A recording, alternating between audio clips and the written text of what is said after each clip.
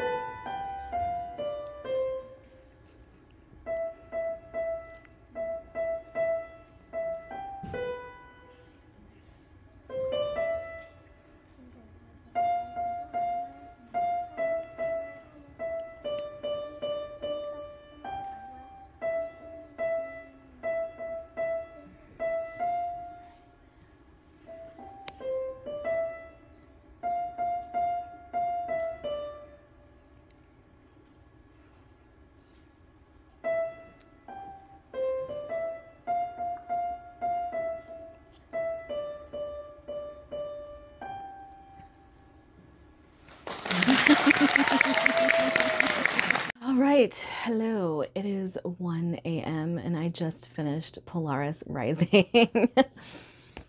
Oh man, today has been a long day. I'm a little tired, but I just finished this, so I wanted to go ahead and talk about it. I don't think with this cover and the synopsis and everything like that, I don't think I was expecting this to be as romance heavy as it was. I have to say I loved the romance in this book, but I found the sci-fi a little lacking. It was like Megan E. O'Keefe light, which I didn't really mind, but I was also a little thrown.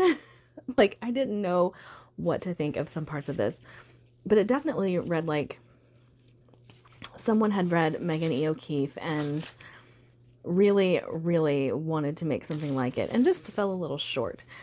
I don't think that this was necessarily disappointing in any real regard other than I was expecting a sci-fi story and I got a romance, but I mean, and it says that this book is addictive. I do agree with that. I will probably continue with this series. It's a trilogy and I like it enough that I want to read more about this couple, but I think now my expectations are going to be different because obviously now I know what these books are, and I don't know, I just kind of feel a little let down by the fact that this was more romance than sci-fi. Not a bad book though, and like I said, if you're looking for a romance that's sci-fi, this is actually a pretty dang good one. Romance, not sci-fi story.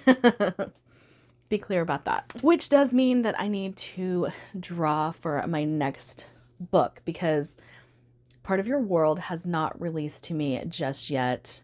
And honestly, I'm considering picking myself. I don't know. Like, I really don't want to get another romance. Okay, so if I land on something romance, we're just going to ignore the fact that I landed on romance. How about that? If I've moved or shifted or anything like that, oh, excuse me, hiccup. It's because I accidentally left my journal in the other room. Okay, so I have the random number generator pulled up, 1 to 48. Let's generate 35. I feel like we're staying right in the 30s here. Okay, let's see. 35. That's because we have already selected 35. The Unbound Empire. What is that? Oh, it's the third book in the Swords and Fire series or trilogy. Okay, so we have the final book in the Swords and Fire trilogy by Melissa Caruso. Tethered Mage, Defiant Heir being books 1 and 2. I really enjoyed this series. I think I've talked quite a bit about it because I had read Obsidian Tower and have purchased Quicksilver Court, all that stuff, only to realize that a series that came before those. And I really love Melissa Caruso's writing, so very much looking forward to this. Yes, I have a library bound copy that I got from like thrift books, so I'm never fussed about that, especially because the library bound paperbacks, like, you can't really damage the spine. But I'm very much looking forward to reading this. I'm also very tired.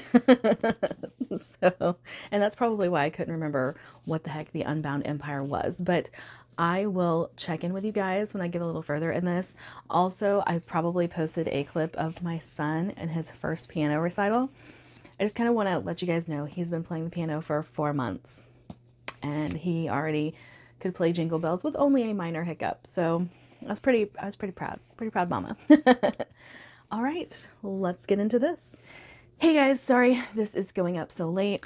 I had some issues with my PMDD, so wasn't in the best headspace or the best mood, and so I didn't come in and check in with you guys, but I need to wrap up this vlog, and I am going to let you guys know I finished the Unbound Empire. It was really good.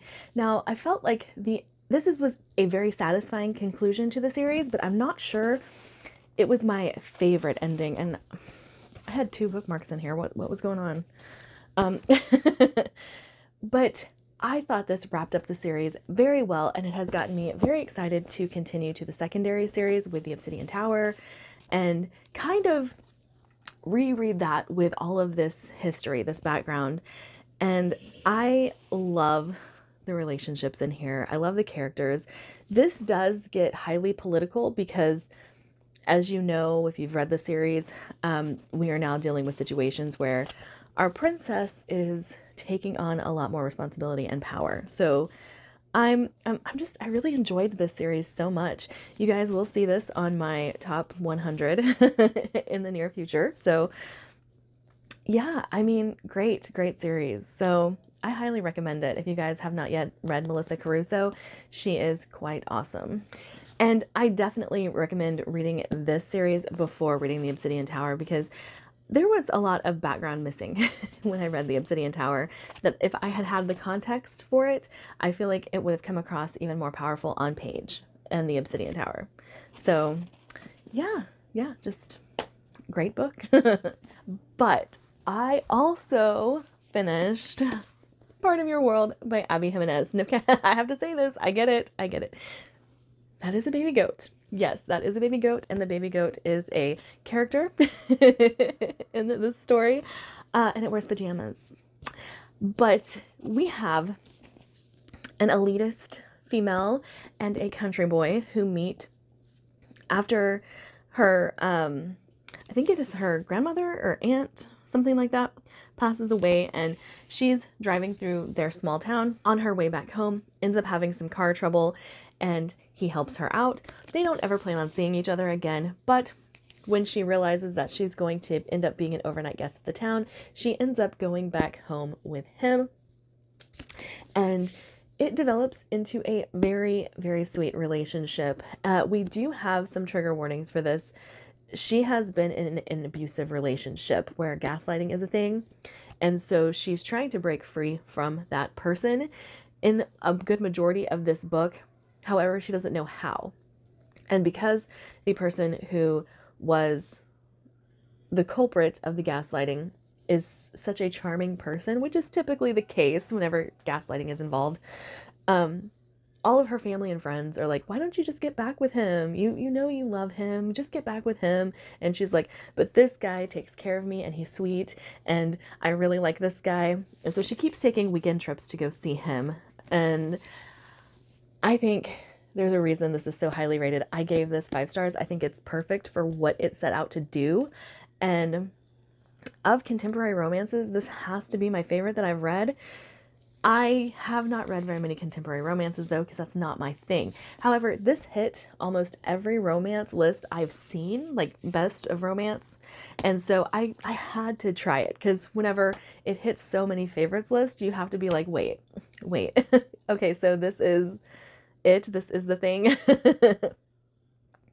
But that is going to be the end of this vlog. I hope you guys have a wonderful Christmas if you celebrate that, or whatever holiday you are celebrating around this time of year. I hope yours is fantastic. Like, subscribe, and I still have a Patreon that we are going to jumpstart in January, so I hope you guys will join. Bye.